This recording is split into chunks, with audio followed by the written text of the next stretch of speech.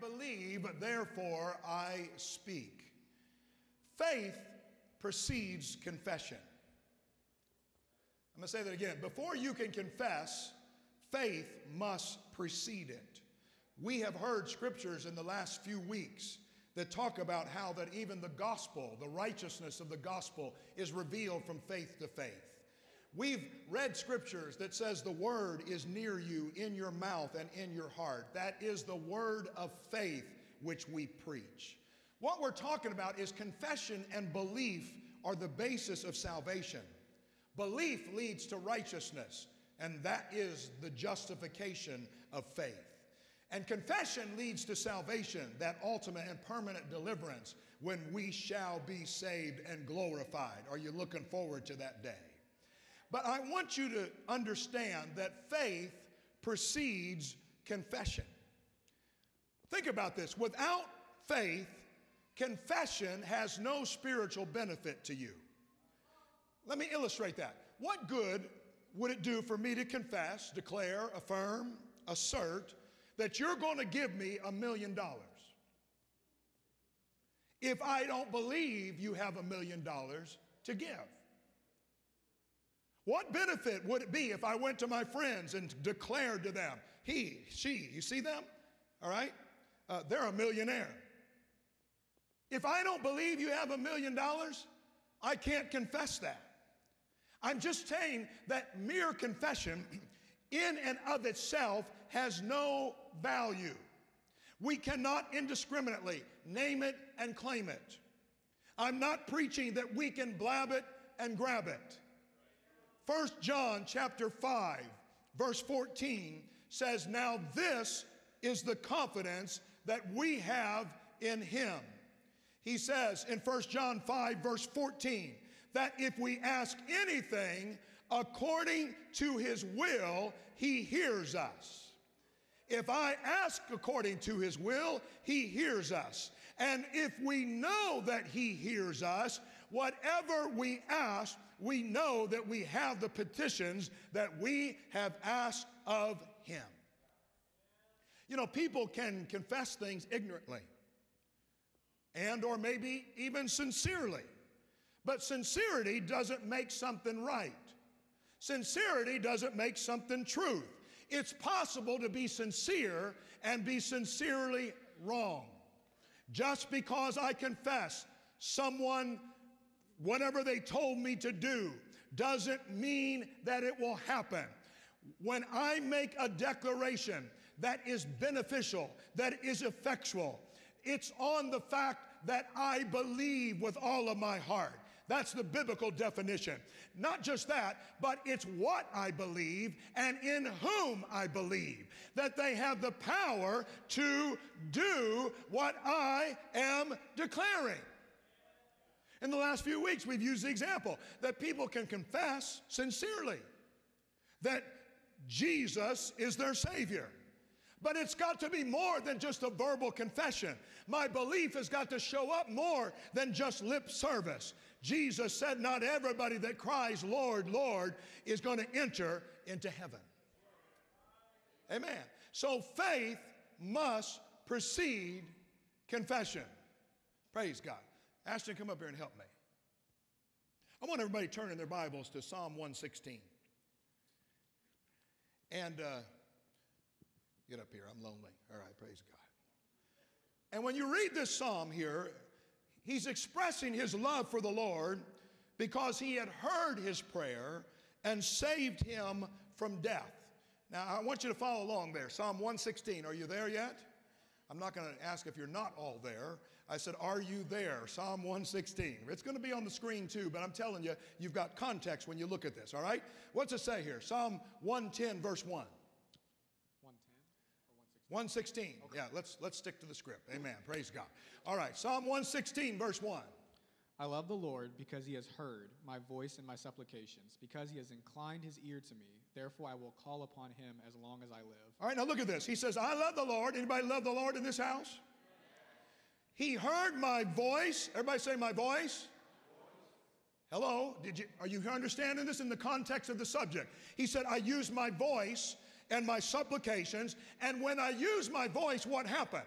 He inclined his ear to me. Therefore, I will call upon him as long as I live. When he said, I will call on him, it is a thematic phrase that you're going to find throughout this psalm. He said, when I call on him, it's not just uttering something from my mental assent, but I'm putting my trust and my prayers unto him. I want you to think biblical confession and declaring. He said, I call on him. And then it says, as long as I live. Hello. Confession is ongoing. Confession is not a one and done in your life. Confession is not just a one-time sinner's prayer. Declaration of faith is continual in the life of faith. Amen? Read on. The pains of death surrounded me. All right, it's going to look pretty bleak here for a minute. The pains of death surrounded me. And the pangs of Sheol laid hold of me. Oh, the death, grave, it laid hold of me. I found trouble and sorrow. I found trouble and sorrow. Hey, if you're in the pains of death, if you're in the midst of the grave, as it were, and you've got trouble and sorrow, why don't you do like the psalmist said in verse number 4? Then I called upon the name of the Lord. I called upon the name of the Lord. Praise God. What did he say? O Lord, I implore you, deliver I implore you, deliver my soul. Go ahead. Gracious is the Lord and righteous. How many know he's gracious? How many know he's righteous? Yes, what else? Yes, our God is merciful. How many know he's merciful? Go ahead. The Lord preserves the simple. And he preserves the simple. You know what that word simple means? It means those of childlike faith. Some of you are so into it and analytical and whatever words you want to use. You need to just say, God, you'll preserve me if I have a simple childlike faith. Go on. I was brought low and he saved me. I was facing death and he saved me. Return to your rest, O my soul, for the Lord has dealt bountifully with you. The Lord has been good to me. What has he done in verse 8? For you have delivered my soul from death. Number 1, he delivered my soul from death. Number 2, my eyes from tears. Number 3, and my feet from falling. Praise God. I'm glad he's a God that can deliver us from death, tears, and stumbling. Verse 9. I will walk before the Lord. So now I'm going to walk in the Lord's presence. In the land of the living. In the land of the living. All right, we said all that. Now look at verse 10. Here it is. I believed, therefore I spoke. I believed, therefore I spoke. I am greatly afflicted. I am greatly afflicted. Thank you. He said, I have believed. You're dismissed. Okay. I may call you back up again. I'll see. Look at this context. He said, all of this affliction, this death, he said, I believed, and so I spoke God's promise of deliverance. He said, when I called on the Lord, when I confessed my needs, I did it because I believed he had the $1 million to give it to me. I confessed my sins. I confessed my needs because he has power that is almighty. He has a providence. Therefore, my prayer went up to him with confidence in the greatest dangers and diseases and distresses of my life. He said, I believed, therefore I spoke. If you believe, you're going to open your mouth. That word means declare, converse, command, promise, even sing. Some of you, we've given you the lyrics to declare it. You weren't even singing. Open your mouth if you believe. I trusted in the Lord when I said, I'm greatly afflicted. The psalmist is saying that my faith moved me to call on the Lord when I was threatened and when I was greatly afflicted. I believed in you, so I said, I'm deeply troubled, Lord. Because of my faith, I said in faith, I'm deeply troubled and oppressed. You know why he could do that? Because he knew that God was a deliverer. Let's look at this verse 10 of 10 and 11 of Psalm 116 in the Passions Translation. Here it is. Look, it says, here it is, watch it. Even when it seems I'm surrounded by many liars and my own fears, and though I'm hurting in my suffering and trauma. Hello? What are you doing if you're to that point? He said, I still stay faithful to God and speak words of faith. I believe, therefore I have speak, and I spoke. There's power, there's strength, there's encouragement when you confess and you declare out loud, when you sing out loud beyond the level of thinking or meditating, when you open your mouth and say, I believe, so I'm going to say, Lord, you are my deliverer. But some of you don't want to say it because you haven't seen the deliverance. Lord, you're my healer. But some of you don't want to say it because you haven't seen the healing. But that's not what the scripture is saying. I believe, therefore I opened my mouth and declared his goodness. Come on, try it out. You can clap, that's okay, but we're not going to clap. Only we're going to open our mouth and say, you are my Redeemer. Hallelujah. Hallelujah. Somebody shout yes. Somebody shout hallelujah. Somebody shout glory.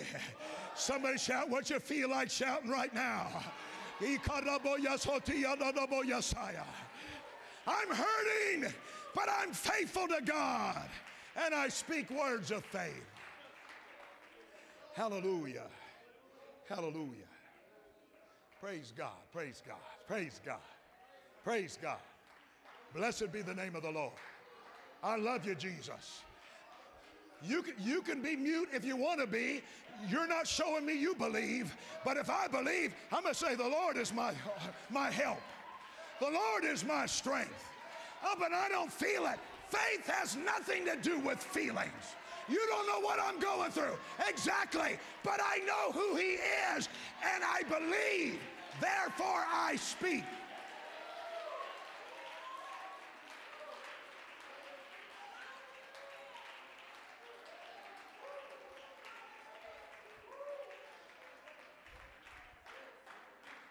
And if you think this is just some, what do you want to call it?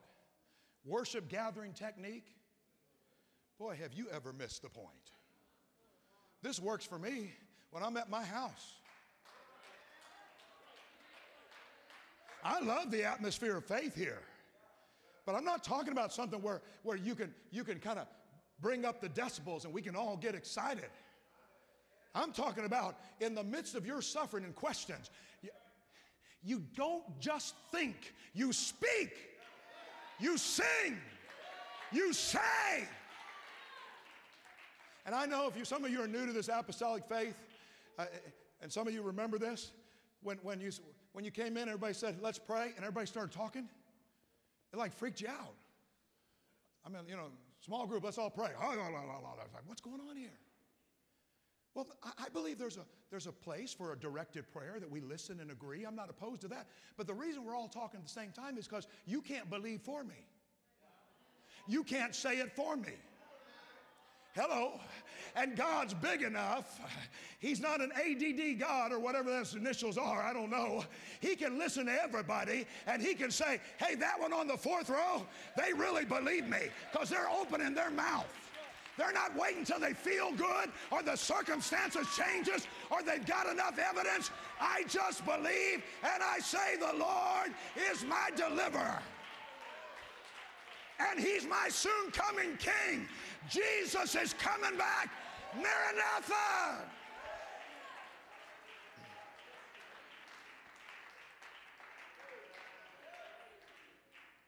All right. Let's go back to Bible study. Amen. Turn to your Bibles in 2 Corinthians chapter 4, the chapter from whence I read earlier. Praise God. How many are glad to be in the presence of the Lord here today?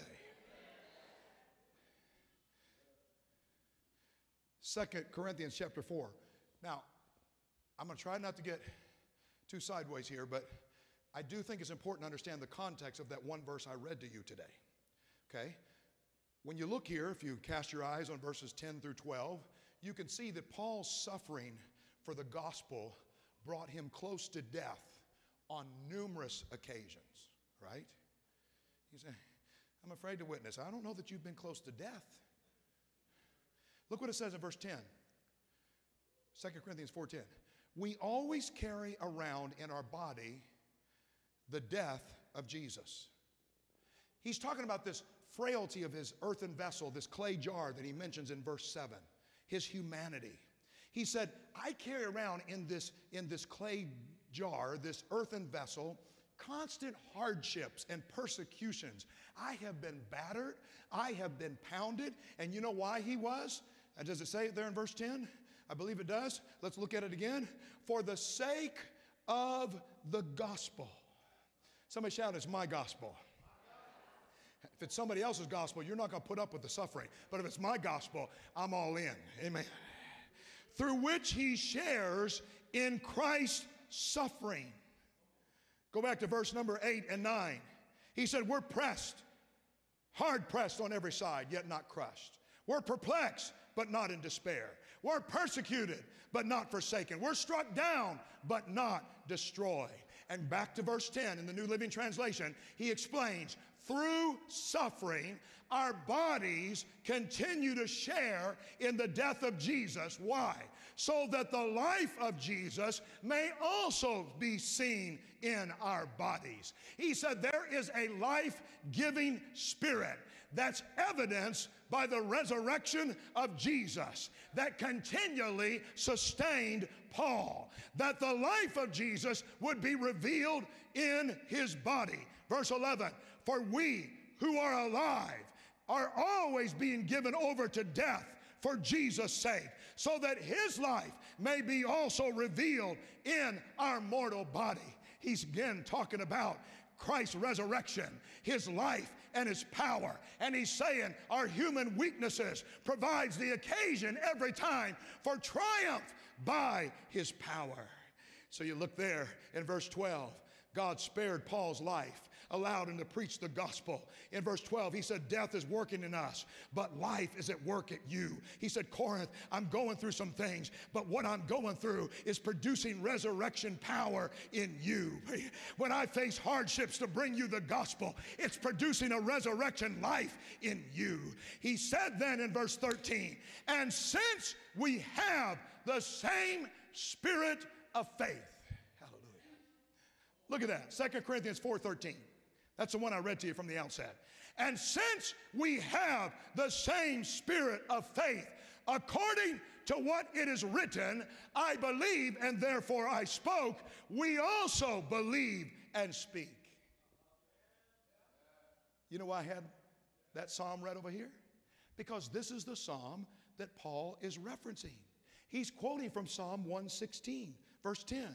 In fact, look at it in the New Living Translation. But we continue to preach because we have the same kind of faith the psalmist had when he said, I believed in God, so I spoke. Remember? He spoke about God's graciousness, his righteousness, his mercy, his saving power. We heard all that. And he's saying here today that their faith is our faith. What they went through, we're going through, and we're more than conquerors in Jesus Christ. Because he said in verse 14, because we know the one who raised the Lord Jesus from the dead will also raise us up with Jesus and present us with you to himself. It's still Resurrection Sunday and abundant life because the same power that raised up Jesus, Paul said, we're going through some stuff, but it's going to produce a life for us and for others. Oh, clap your hands and use your voice and praise him right now.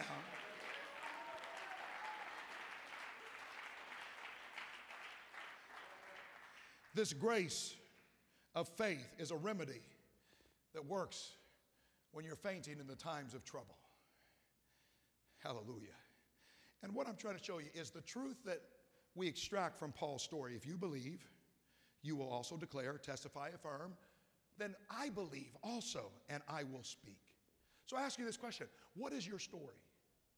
What are your present circumstances? plug in the truth derived from Paul's story. I believe, therefore I speak. Amen. Amen. Let's look at one more story. Come up here, Maestro. Everybody turn to the book of Acts, chapter 12. Now, this is the story of Apostle Peter. And we won't read all these verses, but if you just scan your eyes here on verses 1 through 4, King Herod, Agrippa, persecuted believers in the church. Verse 2, he kills the Apostle James, that's John's brother, with a sword. And verse 3, when Herod saw how much this pleased the Jews, he arrested Peter also. This is all during the Passover celebration. And verse 4 says he imprisoned him, put him under the guard of 4 squads of 4 soldiers each. That's 16. I have a gift flowing. 4 times 4 is 16. Herod intended to bring Peter out for public trial after the Passover. With that setting, what does verse 5 say? Peter was therefore kept in prison. He was in prison. But constant prayer was offered to God for him by the church.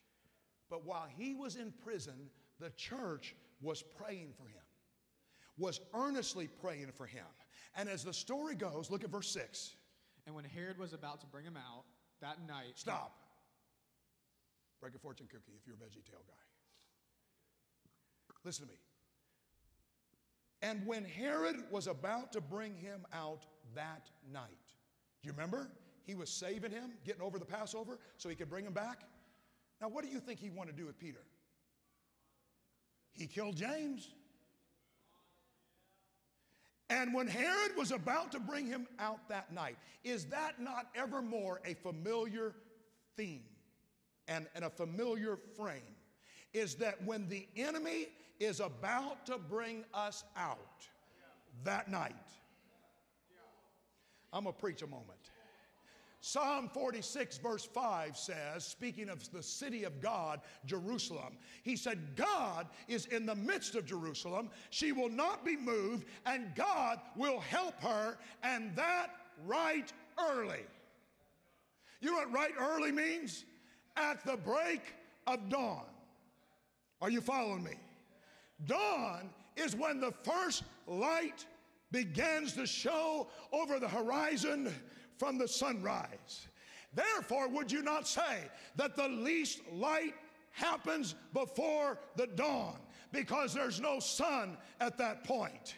But the Bible says that when Herod was about to bring him forth at night, the psalmist said, at the break of day, or as dawn approaches, when attacks to the city was likely to be launched just before dawn. He said when the enemy thought he was going to move in and take over as dawn light appeared, they didn't understand that there was a dawn of deliverance that was getting ready to take place.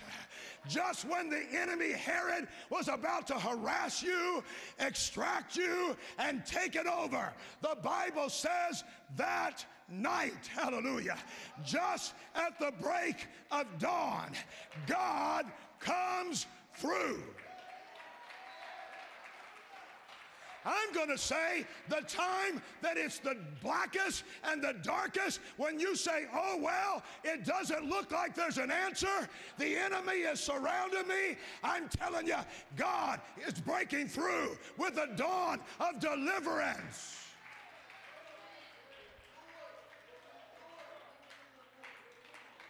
So read verse 6 again. And when Herod was about to bring him out that night... All right, he had his plans, but what... Takes you a long time to read a scripture. All right, here we go. Praise God. Go on.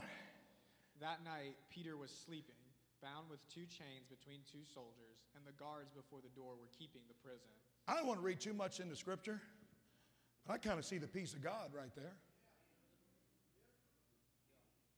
I don't know, maybe some of us would be on night watch. He's sleeping. And what happens in verse 7? Now behold, an angel of the Lord stood by him, and a light shone in the prison. And he struck Peter on the side and raised him up, saying, Arise quickly, and his chains fell off his hands. Praise God. His chains fall off of his hands. Go on. Then the angel said to him, "Gird yourself and tie on your sandals." And so he did. And he said to him, "Put on your garment and follow me." So he went out and followed him and did not know that what was done by the angel was real, but thought he was seeing a vision. You ever been there before? Like, is this real? I mean, the Bible, he's saying, I think I'm seeing things. But here's what happened in verse 10. When they were past the first and the second guard post, they I came. wonder what was happening to all those guards there. Were they blinded? Were they asleep? I don't know. But when they came to the iron gate that leads to the city, what happened? Which opened to them of its own accord. God's automatic doors. Praise God. Before technology, Peter was just walking and opening doors. Hallelujah. Go on. And they went out and went down one street. One street. And immediately the angel departed from him. Angel left him. And when Peter had come to himself, he said, "Now I know for Wait certain." a minute, this ain't no vision. Wait a minute, I know for a certain that the Lord has sent his angels and delivered me from the hand of Herod and from all the expectation of the Jewish people. Are you hearing me? This is a real story. Peter didn't know if he was going to die like his brother in the Lord James did. But an angel came and said, "Your time is not up yet." Go on to the verse we didn't read. So 12. when he had considered this, he Yeah. came to the house of Mary, the mother of John, whose surname was Mark. Amen. So when people look for gossip, do they go to your house? Do they look for prayer? Do they go to your house? What do they go to your house for? Well, praise the Lord, praise the Lord. Leave that alone. I just want my deliverance. All right, go on. Where many were gathered together praying. Yeah, like we're going to do Thursday night. How many know that God can shake the world this Thursday through prayer? All right, go on. And as Peter knocked at the door of the gate, a girl named Rhoda came to answer. Rhoda came to answer the door. Go on. When she recognized Peter's voice, because of her gladness, she did not open the gate. She got so excited, she left Pete at the gate. Go on. But ran in and announced that Peter stood before the gate. He's standing out there. Hope it wasn't cold. He said, "Hey, they're there. Oh, God, we know you're a deliverer. Excuse me, Peter's out there." They're going, "Oh, Lord." I said, "What'd you say?" And what did they say? But they said to her, "You are beside yourself." God bless you. You got a little too much faith, honey. See, Peter's not here. We're trying to get him here, okay? All right, go on. Yet she kept insisting that it was so. And then what they do? So they said, "It is his angel." It doesn't matter what your environment says. Keep insisting it is so. Rhoda believed and knew what she experienced, so she kept speaking, declaring, and insisting. I'm preaching to some people that you get talked out of your faith way too easily. When everybody, even those in the prayer meeting, are saying something different. How easy is it for you to be affected by what you speak or what you do not speak? Let me tell you, you've got to speak what you know and what you believe. Rhoda constantly affirmed that it was so. And all along, Peter kept on knocking. Verse 16. Now Peter continued knocking. Yep. And when they opened the door. And when they opened the door. And saw him. They saw him. They were astonished.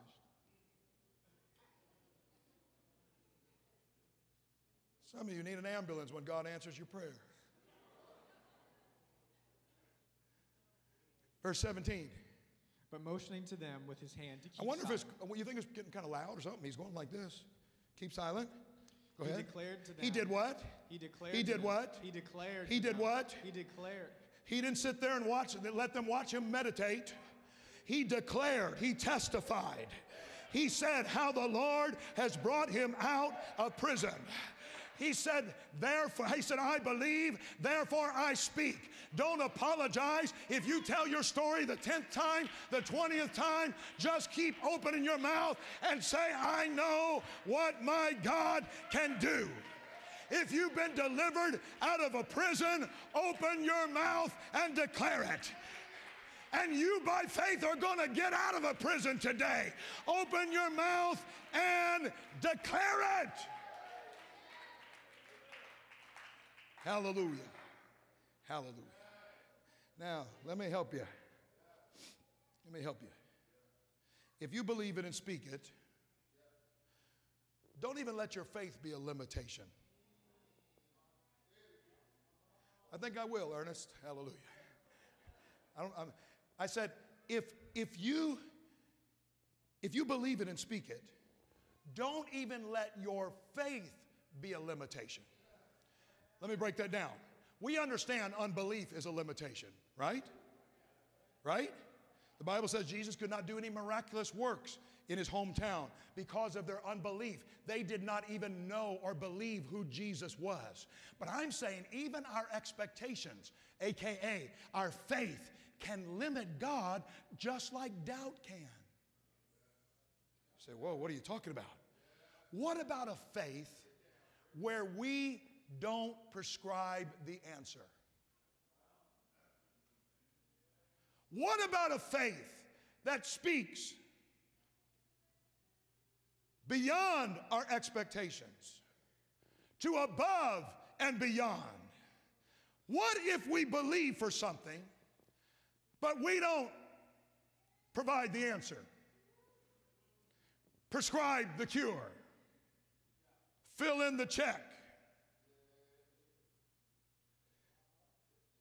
I'm going to tell my story again since the pastor said you can tell your stories more than once.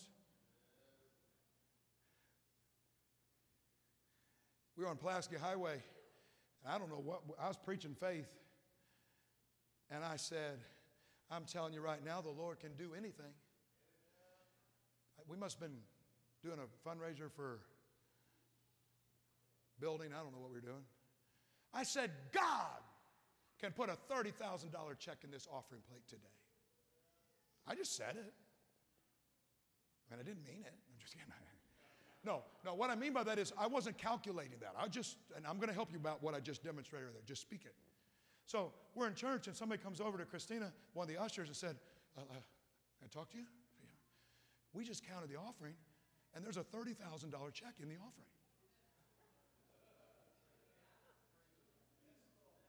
I spoke it. Of course, I said, why didn't I say 100,000? Because God knows what we need. I don't want 100,000. I just want what He wants. Are you with me? What I'm trying to say is that we can confine God in the midst of our faith. We need a wild, unfettered faith. I can't wait to see kind of faith. I'm with you, but you know what our problem is? We've lived this life for a while, and we've been hurt, and we've seen things, and we've got mature, and we've got some more understanding. I'm not criticizing you. I'm right there. That's why it says, God, give us a childlike faith. I don't remember what it was that in our first house over 20-something years ago, we needed something in the yard. I don't know, Brooke, if you were wanting an animal or something. And I said, we don't have a fence or something. And she just said, well, just build a dome over the whole backyard. And you know what? We're so, that's so crazy. But you know what? Spiritually, can't we just be crazy with God and say, Lord, just do whatever you want to do? I wonder if the church had trouble believing Peter was knocking at the door and delivered from prison because they had their idea of how God should answer their faith. But what if we just prayed and said, God, you do your thing, because with you nothing is impossible. And if I believe that, I'm going to open my mouth and declare it. I reference that faith will compel you to declare things that later in your humanity you say, what did I just say, or why did I just say that? But I'm going to remind you, you got to remind yourself that what you confess is what you believe. It's not what you feel. Did you hear me? When I open my mouth, I confess what I believe, not what I feel. In Mark 2:5, the Bible speaks that Jesus saw the four men's faith. It says, you read it, that He saw their faith. Their paralyzed buddy couldn't get to Jesus on the ground. They went to the roof, tore it open, dropped him down right at the feet of Jesus. And it says, when Jesus saw their faith. Now, if you've got a scripture, please, I mean it sincerely, tell me. But I don't know of any instance in the Bible that it records that somebody felt faith.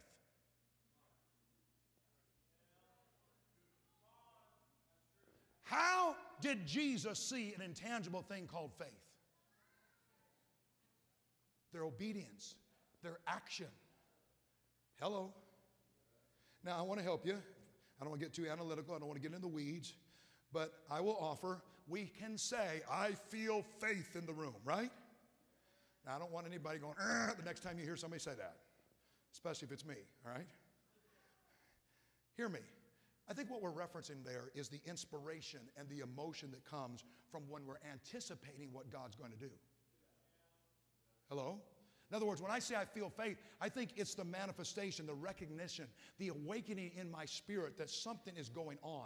My emotions are connecting to what I know. Let me illustrate that, okay?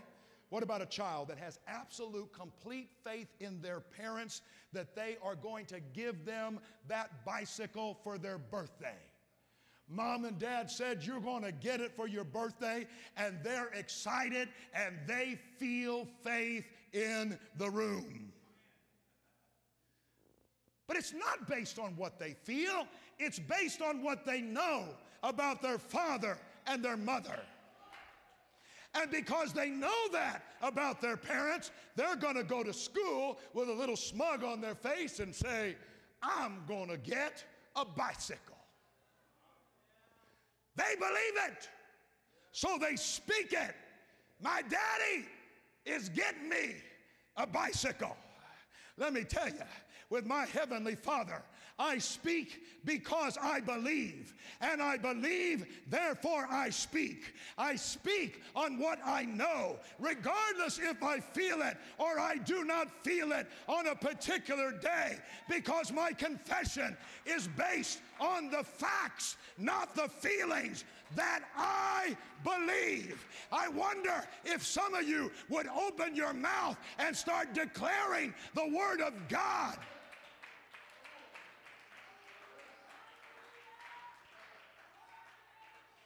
I got 3 little phrases for you. I'm about ready to land the plane. I believe the Lord will do great things here today. But hear me. You ever heard that think before you speak? Anyone? You got the t-shirt? It's written on there, think before you speak. We get that, right? Think before you speak. How about this one? Think but don't speak. Huh? And isn't it true there's circumstances that calls for that admonition? All right? But here's another one, okay? Hear me. Not just think before you speak or think but don't speak. How about this one? Here's what I'm preaching. Think and do speak. Listen to me. I submit that we need more caution on thinking before we speak, or if at all. I get that. But we need to be just as concerned about not speaking things that we should be declaring.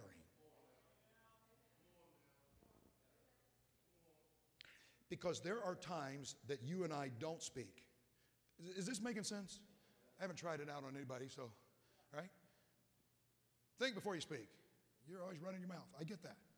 Think, but don't speak. We don't ever need to hear that, okay? But what about think and then speak?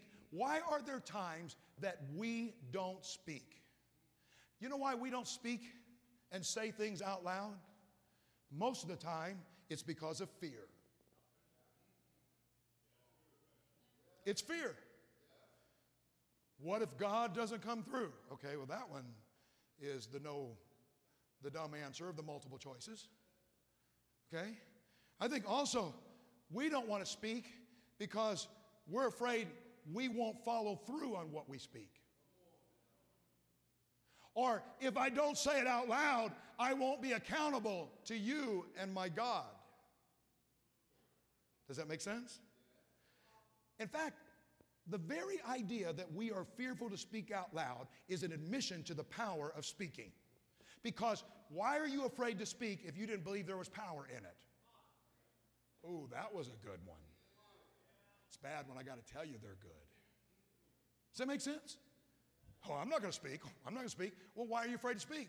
Because you know the power of speaking. It produces accountability. It produces follow through. It puts your faith on the line and your money where your mouth is. That if you say you believe, you're going to speak it. I practiced this before I even understood what I'm telling you about. When I was 17 years old, I was in Rutgers University, just up the road here in New York. I was there for a convention. We were renting it out. And God was talking to me. And we were in a prayer meeting that night, us guys in the dorm. Yeah, I went to Rutgers U just for a week, but it's anyway. And I knew it. It had been burning in me. Can anybody relate to what I'm talking about right now? I knew it there. I didn't say it, haven't been saying it. But that night, I said, boy, you got to get it out. And I looked at my friends, and I said, on that night, I am called to preach the gospel. I knew it, but I didn't speak it. I didn't want that pressure on me. I didn't want that accountability. When you open your mouth, hello. That night I said it. I did not go to the convention the next day and preach at Rutgers University. But something was settled. When I went to Bible school just a few months later, and please, I'm not teaching a seminar on being called to preach. If this is resonating with you, listen to it and obey it. But listen to the principle I'm trying to talk about. Is that then a few weeks later, I went to Bible college. I was signed up for a music major. I knew I was supposed to preach. And then everybody's in the choir, and the pastor and president says, I want everybody that's called to preach to stand. Are you going to sit there and lie and fry? Or are you going to stand up in front of 800 people and say, hi?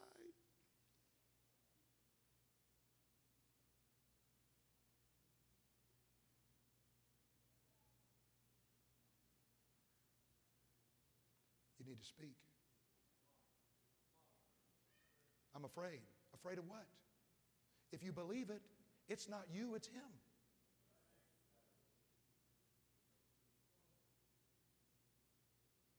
In the name of Jesus. Somebody needs to call on his name in baptism right now. Somebody needs to say yes to things that you have been speaking to them about. They need to confess it based on faith. They need to declare it in the name of Jesus.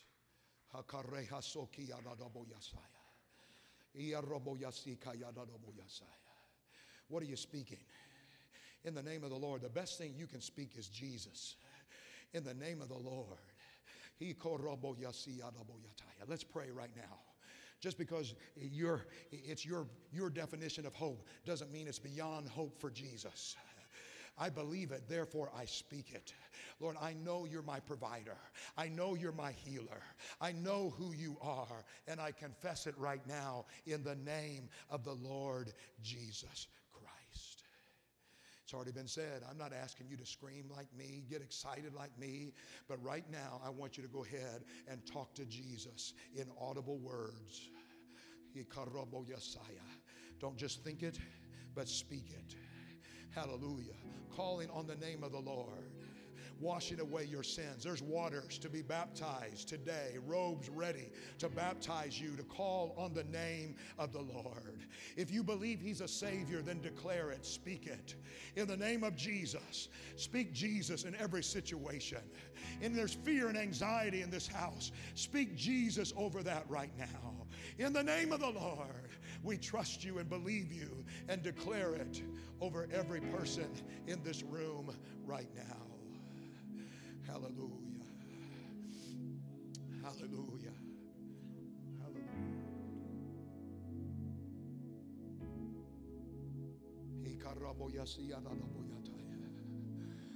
That's it. Come on, seek the Lord right now. We're not going to get in a hurry. We're not going to get in a hurry.